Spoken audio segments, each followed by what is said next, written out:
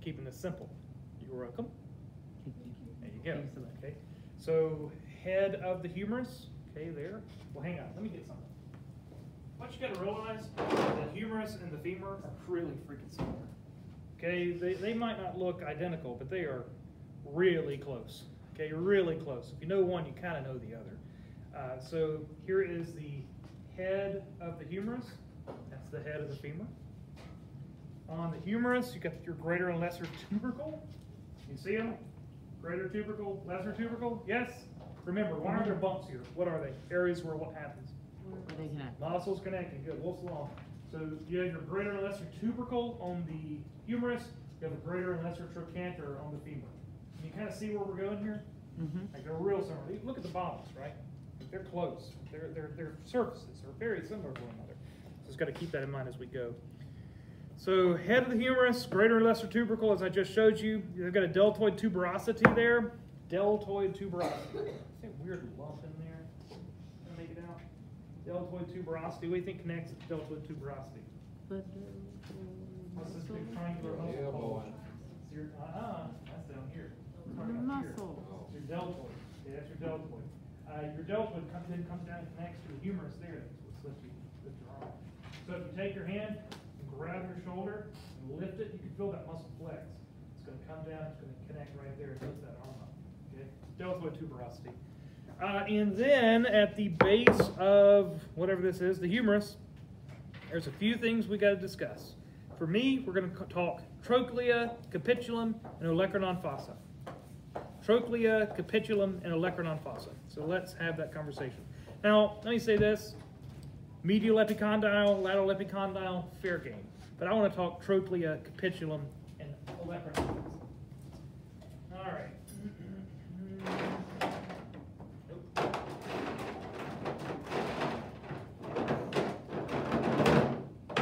And I'm here to tell you, team, I think somebody's raided my box. Sarah does that feeling. like to have. All right, here we go. Be the right side. We're good. All right. Remember we talked about shapes of articular surfaces, and I said it's hard to dislocate your elbow because of the shape of the articulation. Like the humerus up here on the shoulder, real shallow, easy to dislocate. But your elbow, popping your elbow to the side, you got to work on that, man. You got to work on popping the elbow out. Look at the shape of the articulation for the elbow. See how deep that is? Mm-hmm. For you to dislocate that, that's going to take some work. Do we agree? The way it fits, like this, real deep cavity, real tight fit. Everybody with me? Now, you see this huge thing sticking off right there? It's called the olecranon process of the vulva. Okay, the olecranon process, and basically, not just for on here. That's your elbow, right? That's the olecranon process. It's this big, strong piece of bone sitting off the back. When you extend your arm, it's got to have somewhere to go. That place to go is the olecranon fossa. Olecranon process, olecranon fossa. I feel like we're talking about Lion King here. If you get it, that Mufasa joke, you're doing pretty good. All right, so when you extend your arm, you can see how these fit together. Does that make sense? See it? So they fit in quite tightly to one another, which yet again makes it very difficult to dislocate the elbow. See how they fit. And Right. where your thumb is right now, that's the olecranon fossa? So the fossa, look here. Right there. That's the olecranon fossa. The fossa is the The hole. fossa is an indentation. Indentation. Fossas are indentations. That's Processes stick off of the bone. Excellent. They go together like that. So remember when I said knowing the terms is going to help? This is why. This is why. All right, so that's how that fits. Yeah. Oh, then we got to do the trochlea of the capitulum. All right. Remember how I said smooth muscle? It just has a certain appearance to it. Oh shoot.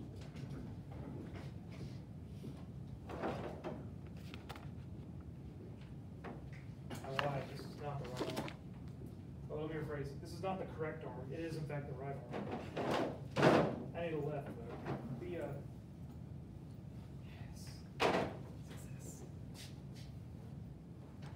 Success. Bear with me. This is like a weird puzzle.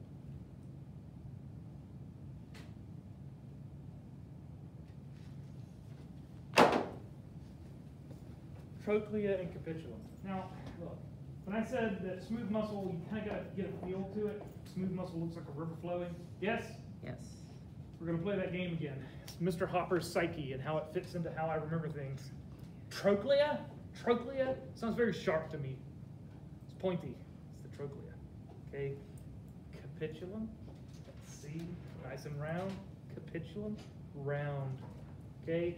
Capitula is the round structure seen here. The trochlea is the sharp, pointy end. And the way these fit together, here's the radius and the ulna, is, oh dudes, no, not again. Oh wait, there it goes, there it is, there it is. They fit together like that right there. So listen, you're just gonna have to listen to me. You're gonna have to play with this when you know, I cut you loose. The ulna fits against the trochlea. You see the sharp edge there? Ulna, see how it rotates? And then the capitulum. Now what's impressive about your arm and the way it moves? What kind of joint is that in there? Pivot joint, pivot joint, Pivot joint. pivot joint. We're talking about the twisting. Oh. Okay, talking about the twisting. So the capitulum, this round structure, look at the end of the radius. See how round it is? Mm-hmm. It can sit on there and just rotate because of the shape of the articulating surface. It's got a little band of connective tissue from the ulna wrapped around it, so that these suckers can just spin all day long. And that's how they fit. So make sure you see this before you leave. Might see it again, who can say? Yeah. That's all good, man. I'm taking over your space. No, Very no, nice. this is yours. This is yours. It's got to help, though, have me stand right here showing you every time. It's great. Right. I love it. Right. All right, so that'll do. Let's go here. Oh, there's the surgical neck and the anatomical neck. But it's not in your lab manual, so we're just going to omit it. We've already sort of described the fit here. I would invite you to learn about this a little bit. Now let's run through the radius and the ulna, make sure we know our parts. Remember that coronoid process I've been telling you about? Well, here we go. All right, first things first. The humerus, hey man, I'm gonna ask you right or left. It's pretty obvious. The olecranon process is on the back of the arm, and there's the head where it connects to the glenoid cavity. If that's the back and that's the head, it's gotta be a right. Because if it's here, my arm's gonna bend backwards. Do we agree? Perfect. So you gotta do right and left on a humerus. Radius and the ulna, I'd never ask you to do that, but I do want you to know the parts. So first things first, ulnas are easy to know. It's an ulna. It's got a U on it, okay? If it's got a U on it, probably an ulna. Do we agree? All right, ulna. Olecranon process, coronoid process, all right? Olecranon, oh boy, dyslexia is hard. Olecranon process, coronoid process. And they stick off the bone, just like as you can see here. What else do I want to say here? Let's do the head of the radius. You know this is a radius? What is it? What is radius? What is a radius? Don't say this bone. Something about a circle, yeah? Circle, yes. What's the shape of the end of the radius? Oh, sure. It's a circle. Because this is that pivot joint, right? It can rotate. Yes, indeed, it's the head of the radius. And then what I will certainly point out are the styloid processes at the base of the radius and the ulna. Styloid process of the ulna, styloid process of the radius. And I feel like they're not in your manual, but you need to add these in. Okay? You 100% need to add these in. Styloid process of the radius, styloid process of the ulna. You can see them on the screen, or just look at me and I'll show you. There's a reason I'm doing this. All right? This is a very important concept in science. Can you see the shape? There's the styloid process of the ulna. It's very pointy. Styloid process of the radius. Do we agree? The reason we talk about the styloid processes of the radius and the ulna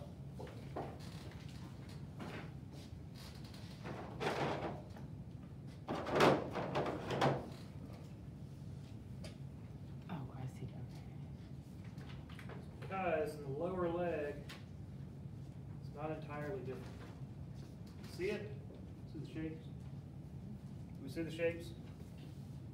This cups the wrist bones and holds them in place. So dislocating your wrist is difficult. Everybody with me? Yes. This decreases your chance of dislocating your ankle. All right? By having these two strong points at the end, the ankle kind of sits inside there and can't shimmy side to side. Same story in the wrist. All right? Very similar. Styloid processes here, Down here, we're talking about in a second, they're called the malleoli, the little handles. I love that. All right. Let's go here. Ah, yeah. Oh man, okay.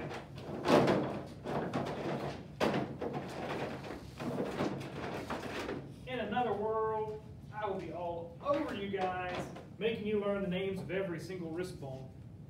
Your lab manual doesn't have them, so I'm not going to do it to you. You're welcome. What a shame.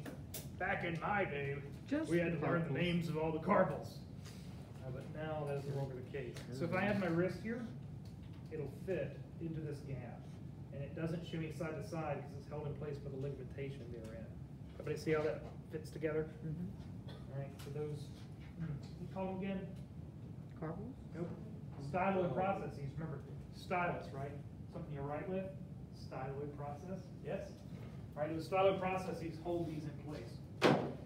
So, what I have for you are carpals, metacarpals, and phalanges. Carpals, metacarpals, phalanges. Guess what they are in the foot? Tarsals, metatarsals, phalanges. Yes. And let's see what you're right now. Good job. It makes me happy to hear you know something. That sounds worse than I needed. I'm pleased by it. You guys are doing benefit, like you're getting something out of this. That's good. All right. This is a right hand, as you can pretty easily tell. And what I love to ask, okay, what I love to ask is I'll say something like, if there's a ring here, would it be here, here, or there? And folks always screw it up, okay? So let me just explain myself a wee bit. Here is my hand. The carpals are way back here. The metacarpals are in your palm. Everybody see it? It's the phalanges where your fingers are located. See how that fits? All right? That's how that fits. The phalanges. Three sections, phalanges. Yes? Yes. Three sections of phalanges. Those are Okay. yeah. Right? Yeah. Right. Good. Let's go here. Pelvis. All right, let me tell you what I can see. I could see on your test asking you male versus female pelvis. I mean, that's important knowledge. Grasping variations is important. I could see asking you the bones. So we've already talked about the iliac crests, haven't we? Okay, iliac crest. So this is ilia. Ischia is on the back. If like a skeleton sits on the table, plop. It's sitting on its iliacs. Okay. Dang, I'm doing it bad now. Ischial bones. There we go. Ischial bones. The ischia, and then the front are pubic bones. So ilia, ischia, pubic bones in the front. So three sections of those cocci on the sides. Now, further on the cocci, I might throw some other stuff in there, like the. Do you have obturator fragments on here? What in the world? Are these not the manual either? I just took them out for a reason. No, there's obturators. Okay, so on the right-hand side, page 55, you can see the obturator foramens. So they are here. I could foresee, like, asking you on page 55, the greater sciatic notch, lesser sciatic notch, if it's mentioned. No, they just have greater sciatic notches. Why would I ask you about a sciatic notch? Do you hear yeah, you heard a lot of people with sciatic nerve pain. Worthy of noting where that goes through, okay? And I also tend to ask about the acetabulum, mostly because I was like saying it over and over again, but you know, it's also important. So the acetabulum is where the femur connects to the leg, right there. That's the acetabulum. Oh, remember we were talking about Bo Jackson earlier? So what happened with Bo is he tore his femur out of the acetabulum, and it damaged all the vessels and things that are inside of there, shredded them in essence. And it led to very little to no blood flow coming to the entire area of the hip, so all the bones just died internally. Acetabulum. And you said the obturator foramen is where the iliac. No, it's just a big opening in the coccygeal bones. Okay. Yeah, so this is an interesting lightning methodology. I think there's some muscles that go through there. Where did you say the iliac? Sciatic notch. Is that what you're Thank talking you. about? Yes, Top. that's exactly what I was looking for. Thank you. All right, so we got our, on page 54, we've got our ilium, ischium, and pubic bones. You can see the sacrum there with the coccyx, yeah, all fair game, pubic arch, and pubic symphysis. What's special about the pubic symphysis? What's it made of? Specifically? Fibrocartilage, because it's a symphysis, right? Mm-hmm. Right. And then we have page 56.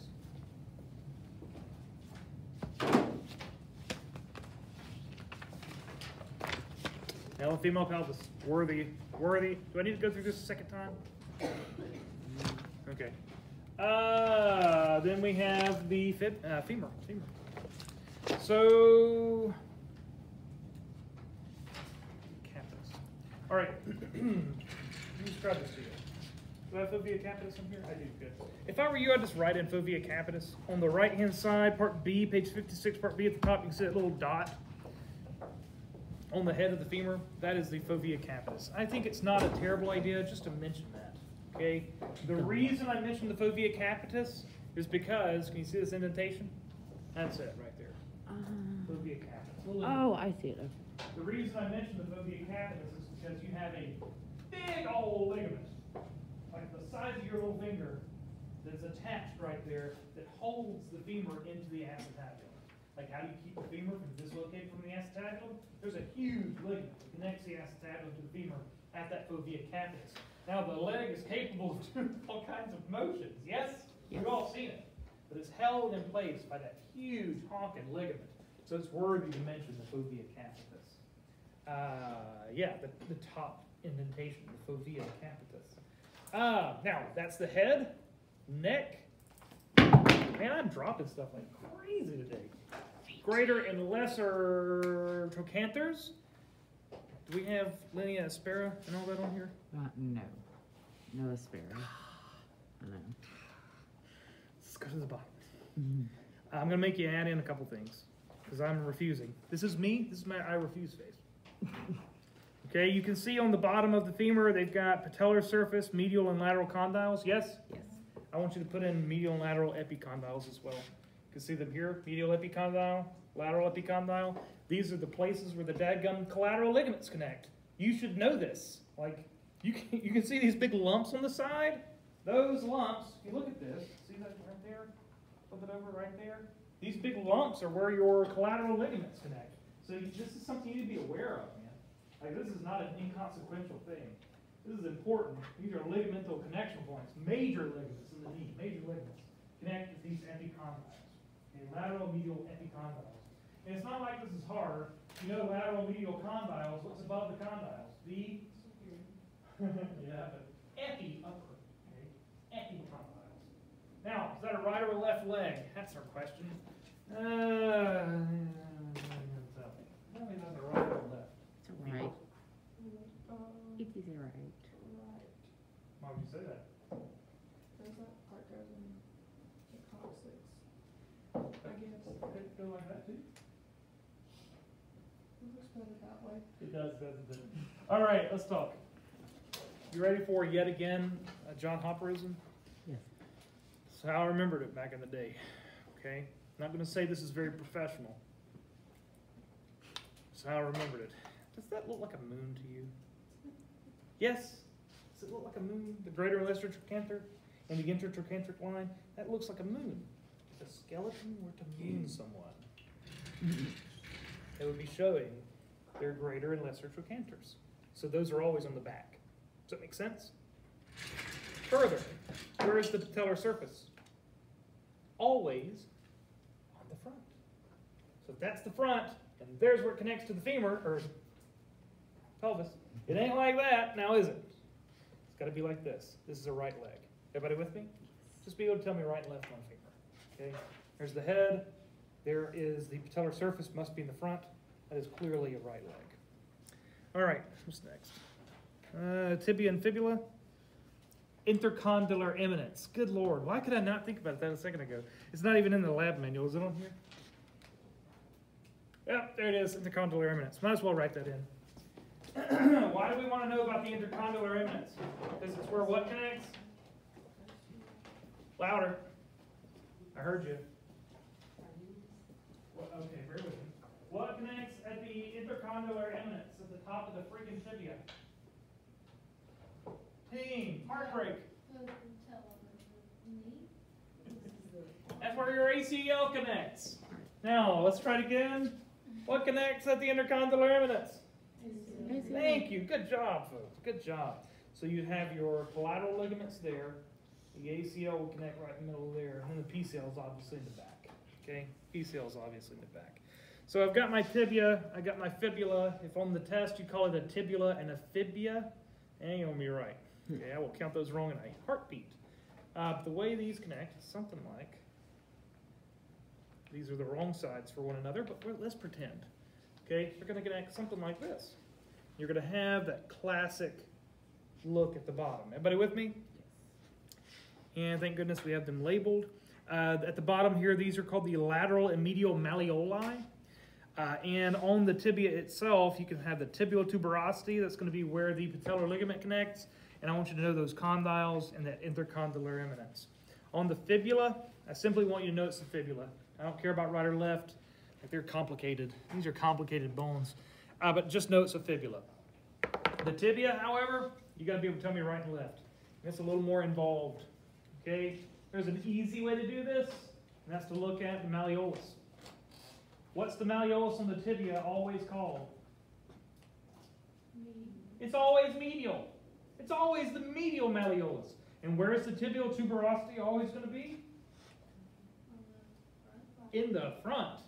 So if that's medial and that's the front, what must this be, right or left? It's got to be your right leg. Period. The end. But then there's the more complicated, and I would consider more interesting way of knowing that this is a right leg. Oh, my lower back. What did I do? I blame my child's school. All right, grab your lower leg. Or unless you're a cool kid, just sit there and, be cool, but grab your lower leg. What you'll feel is, on the medial surface, there's a broad bony plate. Like there's bone right under the skin. Do we agree? Right under the skin. That is bone on bone, man. Then feel the lateral aspect. It's muscle. Right? Lateral aspect's muscle. All right. Lucas. Grab it. Grab it. You feel the difference? Holy cow. It's so freaking obvious once you get your hands on it. All right? When I grab a hold of this thing, like I can feel the plate. And then the nothing on the other side. All right? Grab it. Tell the difference. Like it's very obvious once you kind of get your hand on it. You're like, wow, yeah, that's what's underneath the skin. I just felt that in my leg. Yes? Broad bony plate on one side, nothing on the other. That's the right leg. So when you're sitting there, on the test, you can go. Yeah, no, that's right leg. Everybody with me? Hopefully? Yes. I hope. All right, cool beans. Yep, already did the knee today. The foot. All right. Let's do the foot. Is this last but not least? Yes. They give you two bones to know. Don't know why, but they give you two bones to know. They give you the talus and the calcaneus. And these are worthy. Okay, the talus.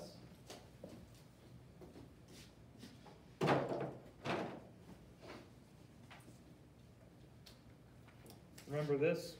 Yes? See if I can drop something else today. It's like that. There's the talus sitting on top.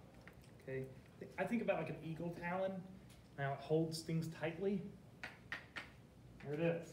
Okay, so it fits right into that concavity, and it's very difficult to dislocate this. I've told you guys that I give lectures on bones and people break bones afterwards, haven't I? There's another one. Okay, y'all better be knocking on some wood. Yeah, exactly. So I was giving this lecture, and I was like, the only way you're really going to dislocate your ankle is by breaking off the end of the fibula. That happens sometimes. So make it a hard enough blow and the foot's planted, it'll just snap the end off the fibula, which is very bad, I might add. It's a very bad thing to happen. Healing this is difficult, and all the time is go in and replace it all with metal. And you can imagine that's not a fun experience. Man, this kid misses class next day. Gives me an email, says, Mr. Robert, I was playing flag football. Flag football. and the guy fell on my leg, snapped off the end of my fibula. They're telling me I gotta have major surgery, and I'm gonna be out for like a month or so. Can't walk, can't move, gonna be in a wheelchair for eternity. Oh, guys, it's kind of my fault. I should have told you. Be careful after this lecture. So I'm telling y'all, be careful after this lecture. Talus, calcaneus. So if you catch somebody with your heel, catch them with your calcaneus. See the spur sticking off the bottom? That's going to connect to that plantar fascia that we described previously. Yes? Mhm. Okay, there it is, right there. And then, of course, we just have tarsals, metatarsals, phalanges. Tarsals, metatarsals is the top of your foot. And then we have phalanges. Okay? Tarsals, metatarsals, phalanges. Works like a charm. Yeah. Are the question? metatarsals, like kind of like in the ball of your foot, like how the metacarpals are in the That's palm a of your good hand? question. I'm not sure on the foot. I feel like it's the same. Okay. Boy, that looks weird though, doesn't it? I feel like there may be a little more overlap in the foot, but don't quote me on that. Hurt a lot. Is that fair? Yeah. Because now that I think about it, your big toe ain't that big. Or if Right. your big toe is that big, frankly, I'd love to That's a see it. little That'd weird. be pretty impressive. Right? But I think they're a little more inset in the foot, if that makes any sense. Don't quote me. I feel like I don't know things now. There's two things today we've talked about that I need to figure out. What was the other one, Gage? Do kids have looser ligaments? Are we done? I think we're done. Get to work. I'm gonna go write some things down. I gotta write some things down. There's research to be done.